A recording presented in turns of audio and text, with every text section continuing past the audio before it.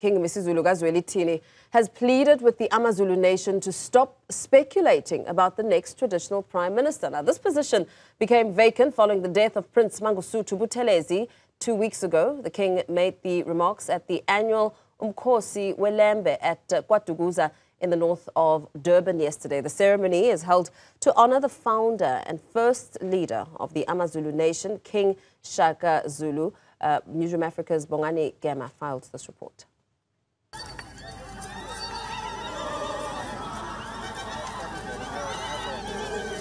A colorful swarm of Zulu maidens and regiments flocked to KwaDukuza. KwaDukuza is derived from King Shaka's capital and palace, which was situated in the area. On this day, AmaZulu gathered to celebrate his genius in founding the Zulu kingdom.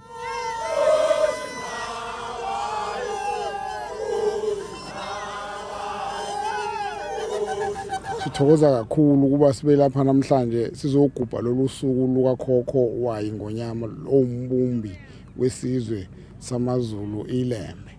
Ukuba khona kwethu la size ngobuqhawe beLembe nobuhlakani beLembe bokubumba lesizwe samaZulu sibe into eyodwa, sibe nendlunkulu eyodwa, sibe nengonyama eyodwa. Sizobonga, sizocelebrate lolu suku lokuthi wasebenza ingonyama yakwaDukuza ukuba yakhe lomkhosi, yakhe lesizwe, sihlangane sibe isizwe sodwa, yakhe isizwe nomhlahlandlela nomgogodla njengoZulu. Simi lapha nje siyayiqhenya njengeinduna zamabutho empi kaZulu ingenxa yeLembe. Umkhosi weLembe was initially held on the 24th of September, a date presumed to be of King Shaka's death. Government says the event should serve as a platform to silence the dominant narrative of Shaka's tyranny. Thina njengabantu abantsundu asibhale ihistory yethu ngoba akekho umuntu ozobhala ihistory yabanye abantu ebese yisho ngendlela okuyiyona yona. Njengoba sesiqalile sibona kukhona incwadi ezibhalwayo, kukhona ama-series akhona ku-television akhuluma ngenkosi uShaka. Kuyasijabulisa ngoba kusho ukuthi nehistory eyake yabhalwa ibhalwa wrong, ibhalwa incorrectly ngeLembe izoqala ilungiseke. King Misuzulu, whose birthday coincided with this year's commemoration, once again called for unity amongst his subjects. He says now is not the time for the ongoing speculation over his next appointee to the role of traditional prime minister.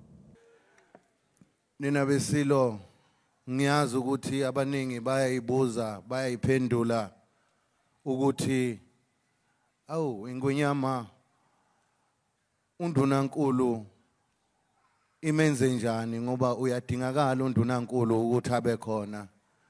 Zulu mnyama ngoba kusenje ngicela ukuthi lezi indaba singayikhulumi kuze kuphele ukuzila kuma sixoxa sibonisana ukuthi isizwe sibheke phi sizobambisana. Ngicela kanjalo angithi nina besilo.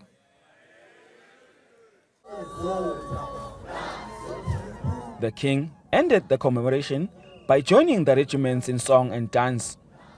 For Newzroom Afrika on Channel 405, I'm Bongani Gema at KwaDukuza in KwaZulu-Natal.